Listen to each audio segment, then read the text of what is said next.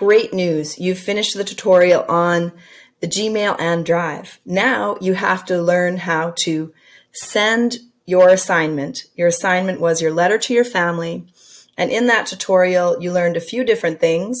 You learned how to upload pictures and videos into your Drive. You learned how to create a file folder. You learned how to move your files into your folders. And you learned to rename your files. You even learned how to create a letter, add and insert pictures, format the letter, and now in this assignment, you're going to learn how to download your letter as a PDF and then upload it into a composed email. Let's get started. First of all, we're going to click on our Drive, and we'll look in our Drive to find the letter that we have created.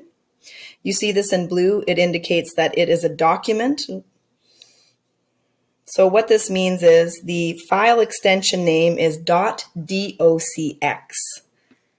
If you were to download this and send it in an email, a couple of different things could happen depending on the person who's receiving it and what kind of application they're using to open it up. They may not be able to open up the document as a .docx, or if they do open up the document, the text and the images may skew across the page and it would no longer make sense. So what we want to do is save this as a portable document or a PDF. An added advantage to that is that when they open that document, they're not able to make any physical changes to the document. If you had sent it as a .docx and that person was successful in opening it, they have the opportunity to actually change the text or the images in the document. What we're going to do is open up our letter to our family, and then in the top left-hand corner, you'll see there are some menu options here. We want to click on File.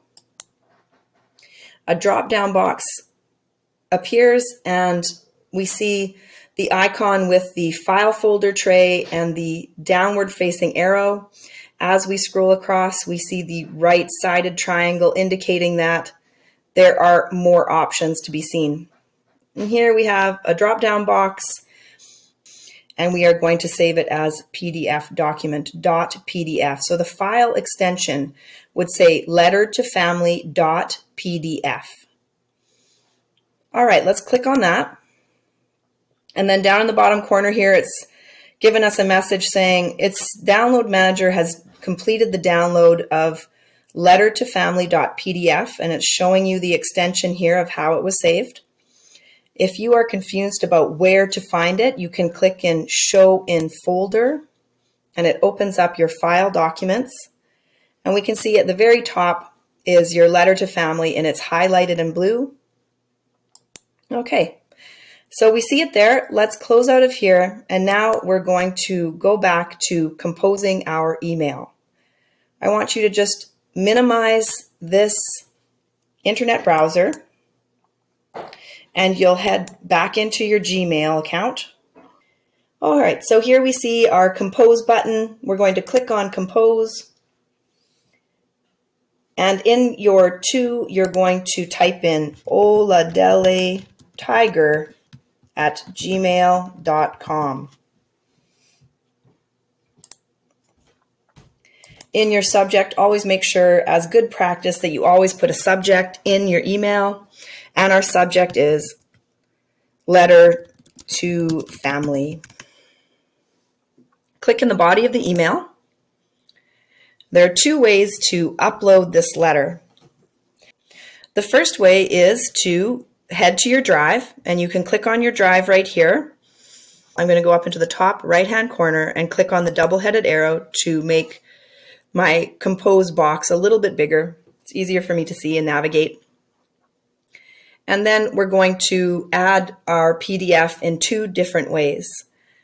First, we're going to go to this icon, which is your Drive, and we're going to click on the Drive. It's going to open up the Drive file folder, and I'm just going to scroll up, click on letter to family. It's been highlighted here, and now I'm going to insert that into the body of my email. The second way to upload this letter is to come down to this paperclip, and this paperclip is a universal for attachments. So you want to click on attachments. It opens up My Files, which is connected to your Chromebook. We're going to scroll down this list until we find Letter to Family PDF. Let's click on that, and we're going to open it. And here you can see that it's thinking. When you see your file in this blue color, that indicates that it is a hyperlink. And you can tell when you scroll off, when you scroll back on, you see the finger pointer, which indicates that you can click on this. So that's a good way to know that your file has attached to the email. Okay, so we've attached them in two different ways, and I'm going to press send. And here you see right in Oladele's box, letter to family, and we can clearly tell that the PDF has attached itself. Let's click on this. And you can see both documents are here.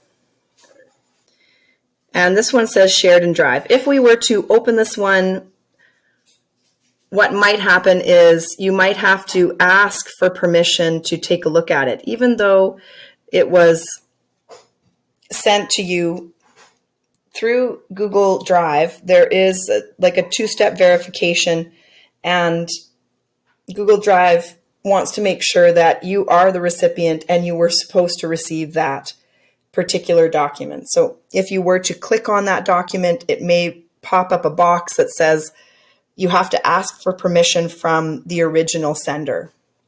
So then you would just click on that, and that person on their side would give you permission to take a look at that file. Bonus question: I've made a mistake in the body of this email. Send your answer to the SDLP participants WhatsApp group. We can't wait to see your letter to family. Just remember that you can always have someone help you when you're doing this. There is no pressure, and the most important thing is that you try and you practice.